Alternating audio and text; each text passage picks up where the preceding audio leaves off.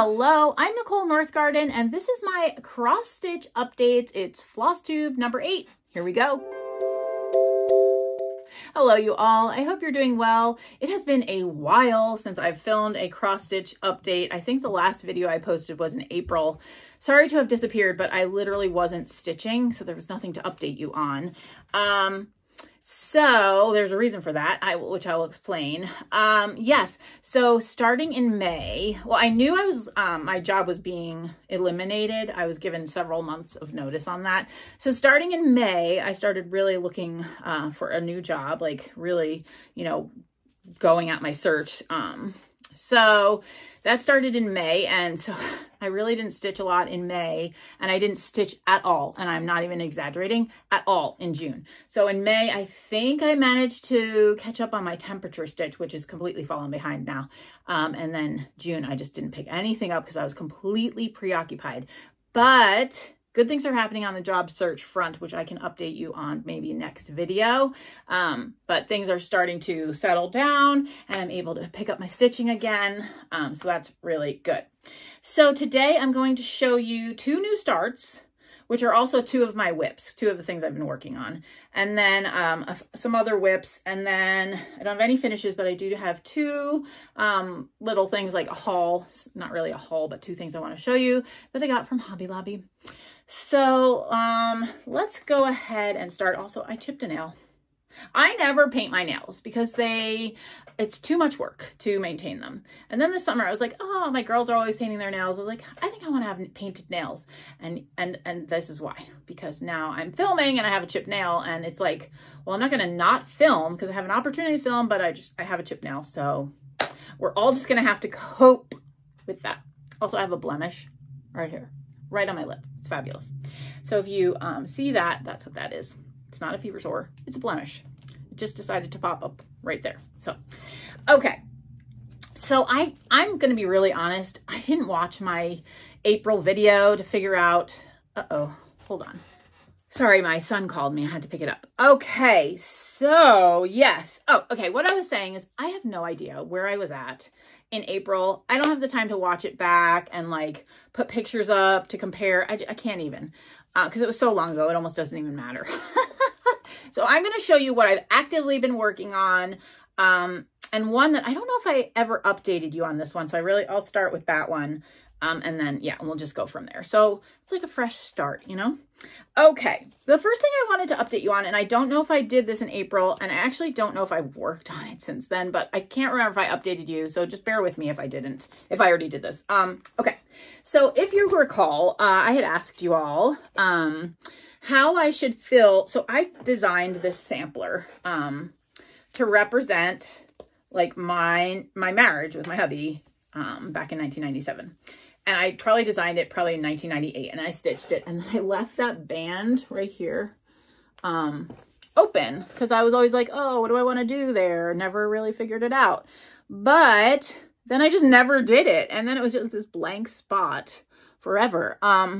So I kind of took a poll from all of you and got ideas. And several of you said that I should do something to represent our family, because what's cool is when I originally designed this, it was just me and Chris.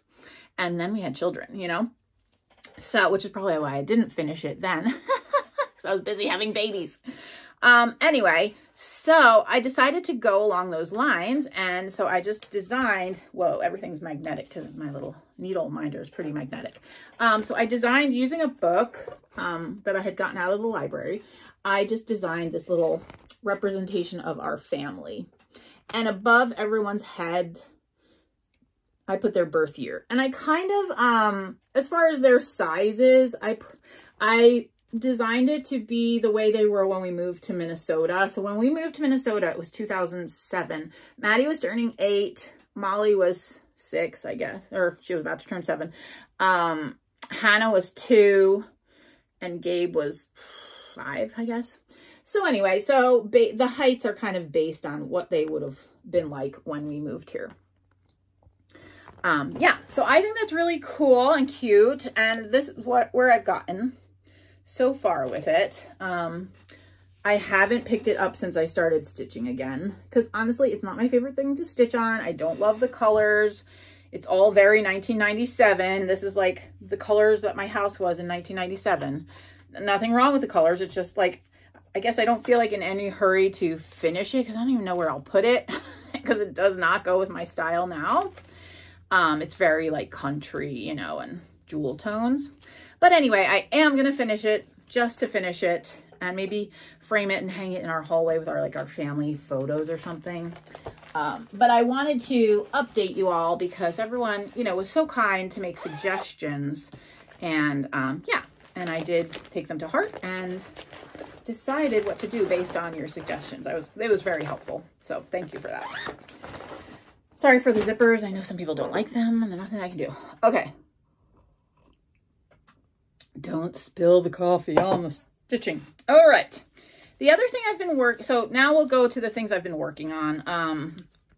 I don't know how much I've done on this. I think I worked on this in May, but I'm not completely convinced of that. I think so, because I think I bought this at Stitchville. I don't remember. It was either April or May. But this is called the Anniversary, because Chris and I had our 25th anniversary back in 2022. And I never did anything to like, you know, memorialize it or whatever. So I found this and I just thought it was really cute. I love the colors. I'm not doing it as called for. I'm just, because it's a lot of colors and it's a lot of overdyes and I just didn't want to spend the money. And I have a ton of, this is my stash. And this doesn't include what's in the projects already. I know that looks like a messy wild mess, but I have a lot of colors. And so I didn't want to buy things. So I just picked things from my stash. And I am changing the color of, I changed the color of the house. The suggested color, it looks really cute on here, but when I looked at it in person, it was almost more of a rust and I didn't like that. So I did change that to be more of, I don't know, you can see here. I made it like a little more like a burgundy. Does that help? I just think it's so cute. I did mess something up. I had to take it out. I fixed it already. I had messed up this tree. I had a whole like stitch row over. So I took it out and redid the tree.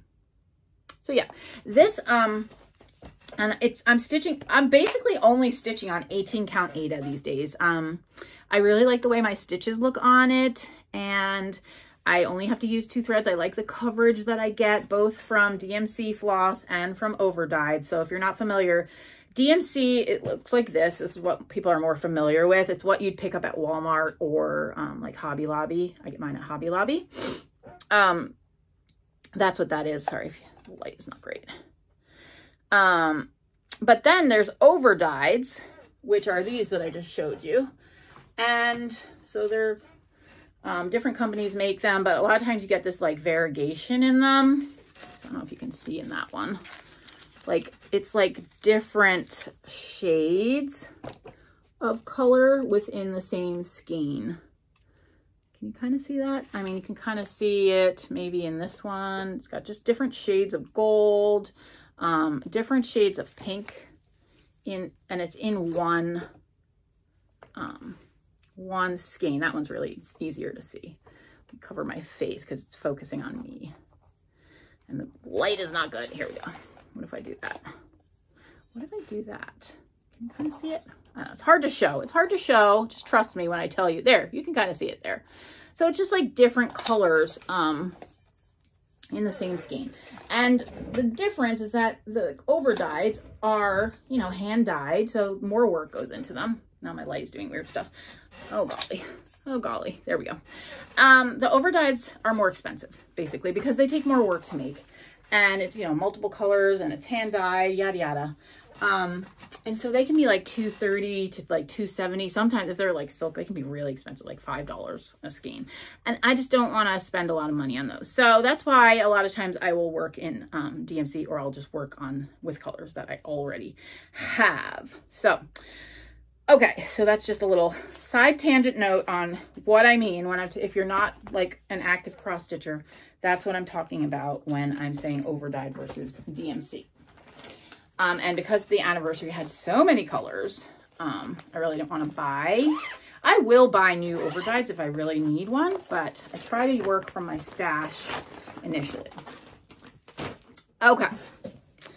Then this one I've been working on. Well, there's two. Wait, where's the other one? Oh, okay. I'll show you these two first.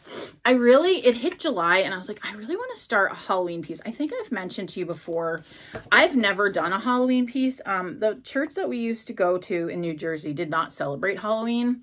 And so I never and that was when I was doing a lot of cross stitch. And so I never did a Halloween piece. And then we moved to Minnesota and the church we went to here celebrated Halloween, but then I wasn't really cross stitching as much. So I just never really did a Halloween piece. So this year I was like, I really want to do a Halloween piece. And so, when July hit, I was like, now it seems like a good time. So if you remember, this is when we've had this conversation before. I found this at a thrift store and it's, by the Cricut collection, cross-side Cricut number 187. Originally from Frames and Stitches in Brooklyn Park, which I don't even know that exists anymore.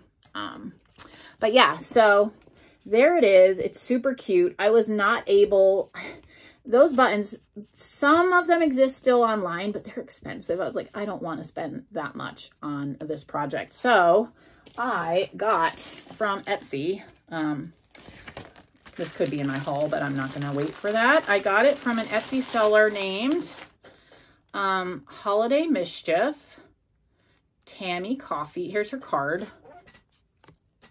She has a lot of buttons. It was great. Fast shipping. It was really nicely packaged, although I've unpackaged it now because I was excited to look through. But I got this from Buttons Galore. It was a pack, and I think it was like $6 for the whole pack. Yeah, so great. So you can kind of see, I mean, they're super cute. There's some of them are flat, some of them are not. There's ghosts, there's a black cat, there's a cauldron that I absolutely love. This is the cauldron. So cute. So I am going to make do, so this is the pumpkin I'm probably going to use. It's so cute. It has a bat carved into it. And there's like a moon button. So I'm just going to make do with these and not spend, you know, $3 to $5 a button. That's just not a good way to use my money. To kind of, you know, I was able to get in that pack one that looks very similar to that bat, which was fun. But yeah, so I'm going to make do with what I got in that pack, and it's going to look just as cute. So here's what I have so far. Let me tell you, that house, that is some heavy duty stitching. I've been working on this a lot, and it has taken me a long time. And I've only done like up here, just in that one. It is a variegated color. I did substitute from Stash. I'm using, I think it's called Sable. Hold on. Please hold. Where is it? Oh boy. I am using, it's by the Gentle Art Sable. And that's what's giving me the variegation. That's similar to what they have in their pattern here. I'll show you what I have. This is, I don't iron my projects. I iron them once at the end because I don't want to flatten my stitches. So sorry if that bothers anyone. But anyway, this is my start. There we go. So you can see I have been working hard and it is taking a long time. And this is my first time stitching on a fun, not like hand-dyed fabric. It is 18 count by Hollis Hands Create. I bought it on Etsy and it's called Tornado 18 count by Fox and Rabbit. Sorry, it's from Hollis Hands Create, and that's who did it, I guess, Fox and Rabbit Tornado. So you can see there's like some gray mixed into like this khaki background. And when I picked it up, I was like, oh, that'd be so good for a Halloween piece. And then I found this, and so it was a plan. So there you go. I'm actually acting on a plan. So yay for me. Oh, and I made some needle minders. I actually need to get slightly stronger magnets, but I thought that one was really cute. I bought a pack of flat buttons with like pictures and things online. And so that's one I made for Halloween. I thought that was cute. Okay, so that is my Halloween piece. Oh, and then the name of it is Three Gables. That's the name of the pattern. Okay.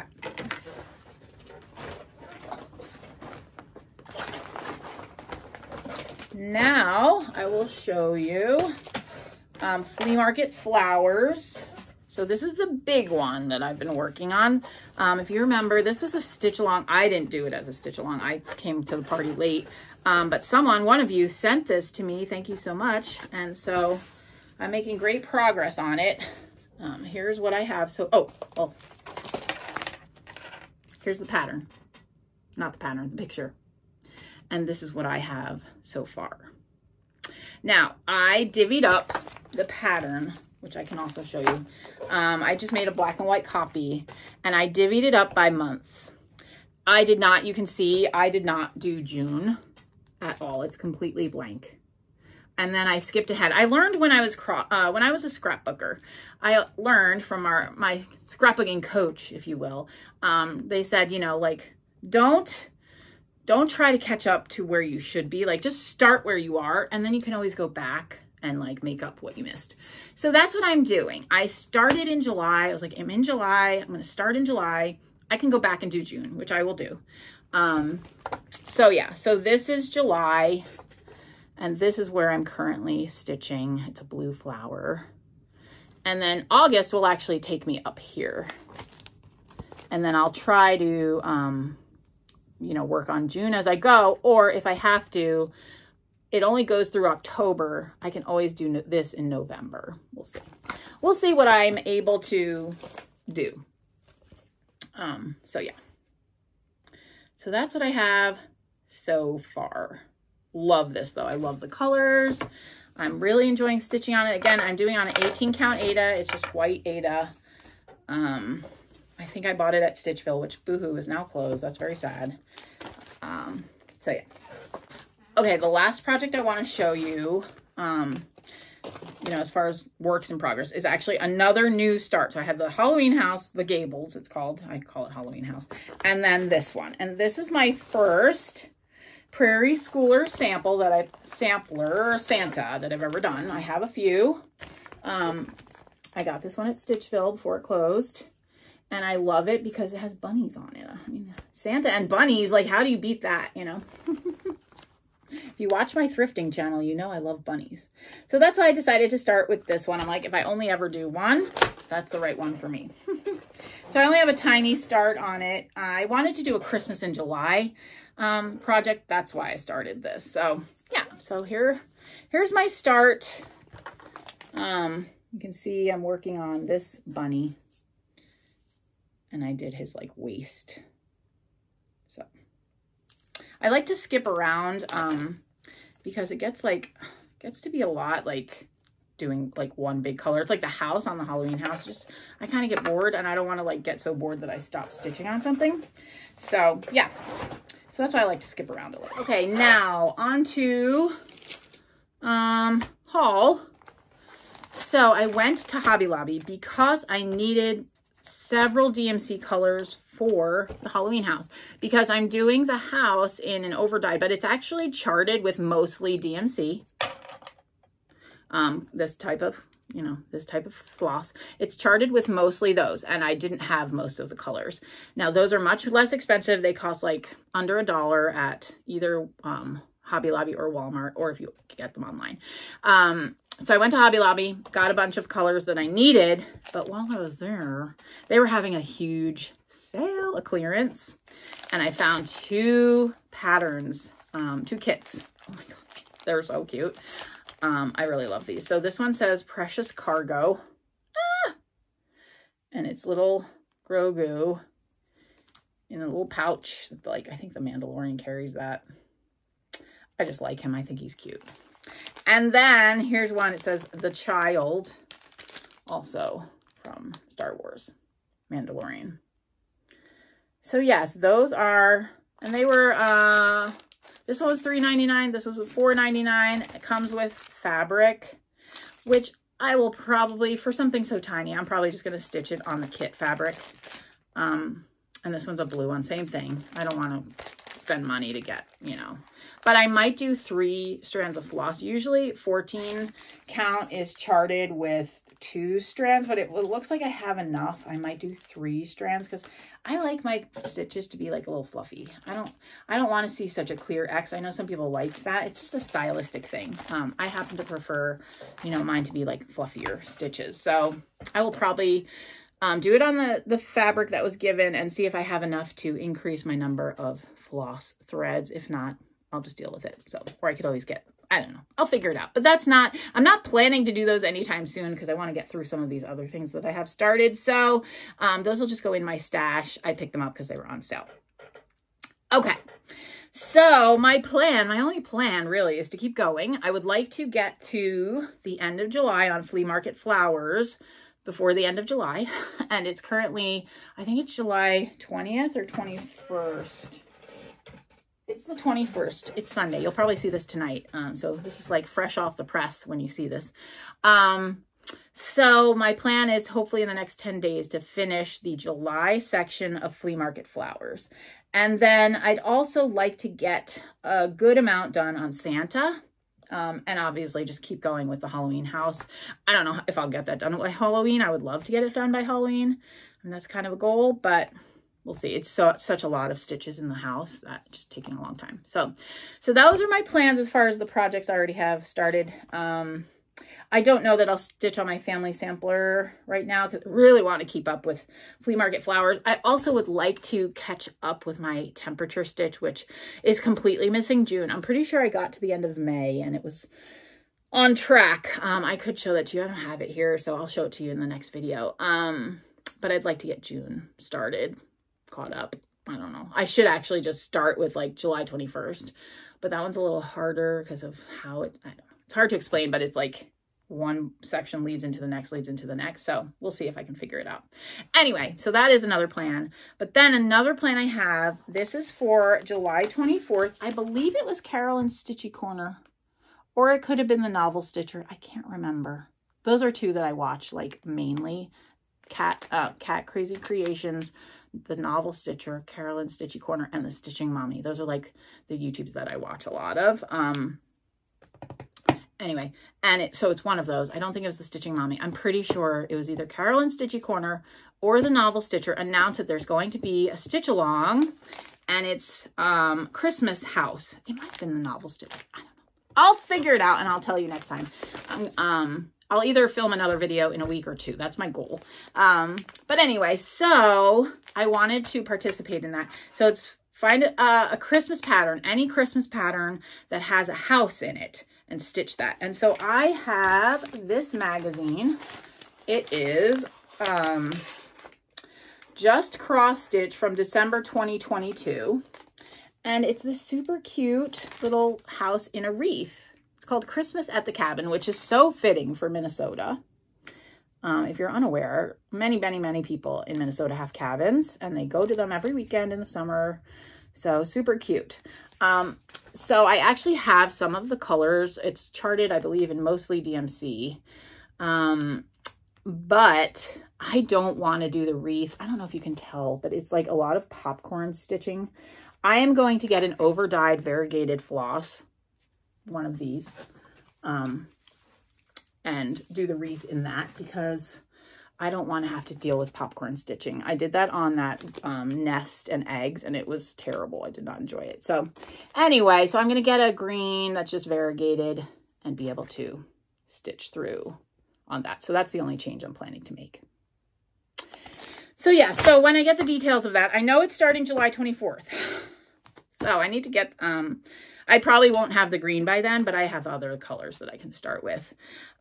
Yeah, and I will try to tell you the details of that. If I won't be filming before then because it's this week, but maybe I could post it on my Instagram or something. So anyway, yeah, so those are my updates. Sorry that it's been so long. Wasn't stitching, so can't really film a cross stitch video when you're not cross stitching. So anyway, I hope you're doing well. I hope you're finding time to craft or stitch or whatever you enjoy to do. And thank you so much for watching. Thank you for joining me. And I will see you in my next update, which hopefully will not be 3 months from now. I'm hoping like every 1 or 2 weeks through the summer at least. So, all right. And my videos will be shorter. I know this is not normal like FlossTube length, but that's okay. So anyway, thanks for watching. See you next time. Bye.